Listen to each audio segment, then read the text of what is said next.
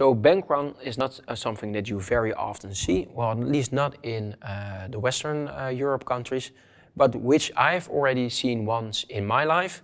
So they actually do happen, and of course they happen a lot across the countries where you can't, or where the banks have a much less degree of trust among the citizens, right? Where the banks have proven to basically screw bank owners or bank account owners over and over before, like in Argentina, currently in Venezuela, in I don't know, in Zambia, Zimbabwe. Where was it again? Sorry for the Zimbabwe. Sorry for that one.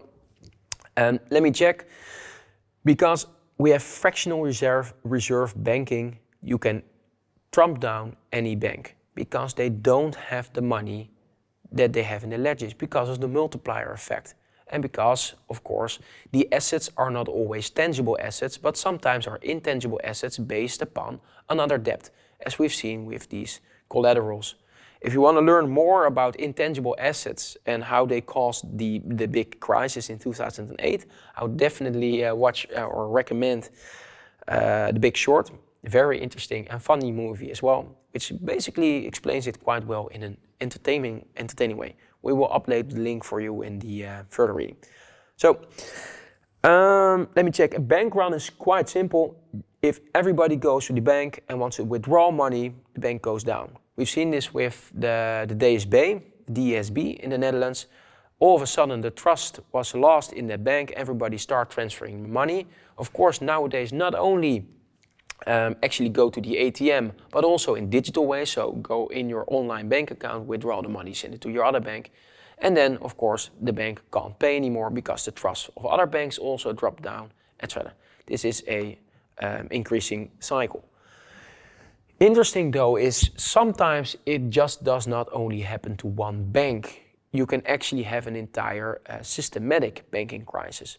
And that's what happened in 2008 when one bank fell down. Of course, this bank had also some outstanding loans or outstanding payments to other banks, which they couldn't pay anymore. Therefore, downsizing or downgrading the asset side of the other banks, and therefore tumbling over like dominoes. And then all of a sudden the banking system doesn't work anymore. And what is the solution, or what was the solution in 2008?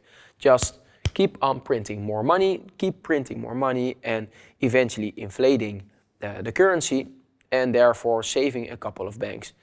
In this case, of course, not with the payment of salaries of banking managers, but with eventually tax money, because the government stepped in and actually bought the banks. Eventually, when the banks were back on their own feet, they bought them back. Whether it's a healthy thing or not is up for discussion. In my honest opinion, I do think that you should have a more commercialized approach there. So banks shouldn't be too big to fail. Just let them fall, because then actually you will have a free economical philosophy. In other words, let me rephrase that. I told you it's quite hard for me to do this in English, but what I'm wanting to say here is that if a bank fails, probably there's a reason why that bank failed, because it didn't work, or didn't had its risk prioritized, or it knew that it would be backed by the government, so it could take tremendous amounts of risks.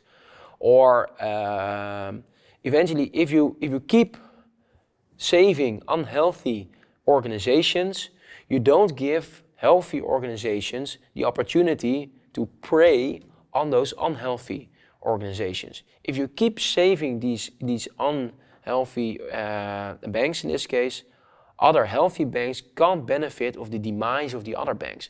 So you're saving an unhealthy system there. And unfortunately for banks now, they are pretty much caught up between a decentralized variant, the Bitcoin variants and other cryptocurrencies, and of course other new commercial parties entering the scene, like Facebook and Amazon and WeChat, etc., all offering payment services as well. The banks nowadays, the previous rules that kept them alive are now the rules that bind their hands. They can't actually do anything anymore because they are not allowed to transact within the blockchain scene, because they have to know all their customers, KYC. And they can't compete, of course, with the 2 million users of a Facebook, right? So it's a very tough situation that the current banking systems are in, especially because the inflated money and etc., etc. So I want to keep with that regarding the bank runs, etc. We are doing a deep dive there in the All About Money and All About Monetary System. My colleague Martijn van der Linden will do that session. And we will interview him and we'll give this as a deep dive regarding this session. For now, enjoy, by the way, these 2 additional slides where you can actually see how many gold each country has. So how many money is actually backed by gold, because gold has intrinsic value. For severe something has intrinsic value, of course. But bottom line here is, should the government step in? Let us know your opinion, because I truly want to learn there from you as well. But my opinion is a bit libertarian or a bit free economy, that if something doesn't work, you should basically let it fail. And of course, you can save it once or perhaps give it a nudge into a right direction. But yeah, in time, I think it's the most healthiest way to create new systems that actually do work instead of keeping an unhealthy system alive. Let us know if you strongly agree or strongly disagree, and I want you to educate me on this subject as well. Let us hear from you.